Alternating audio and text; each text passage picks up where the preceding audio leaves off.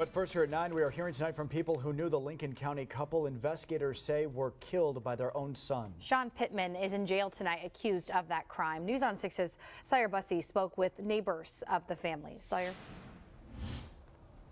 That's right, Brian and Ashley. Neighbors tell me this entire situation is just difficult to understand. Many of them tell me they knew the suspect, but would have never expected this.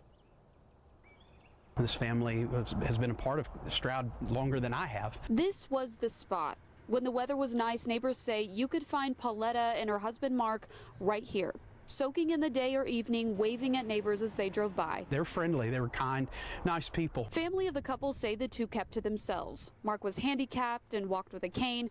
That didn't stop him from much, though. The first time I met Mark, actually, I had seen him outside struggling to mow his yard, and I had just started doing a lawn business, and so I stopped and I offered to help him, and he said no, and pretty much sent me on down the road pretty quickly. He didn't care for my help, but that if anybody that knew him would know exactly what I'm talking about. Neighbors tell me Pauletta worked during the day, but every night she came home, Mark would be sitting right here, waiting for her. This is a difficult time, and everyone's still in shock, I think. Yesterday, OSBI investigators say Pauletta and Mark were found dead in their home. The couple's son, Sean Pittman, was arrested by OSBI this morning on complaints of murder.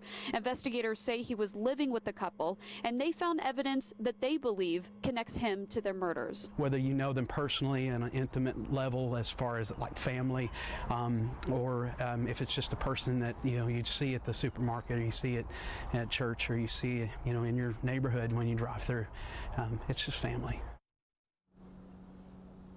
This tragedy has hit this community at its core. I asked today what the community needs, what the family needs. They said prayer. For an hour live in Lincoln County, ~PA'Bussy, Oklahoma's own News on 6.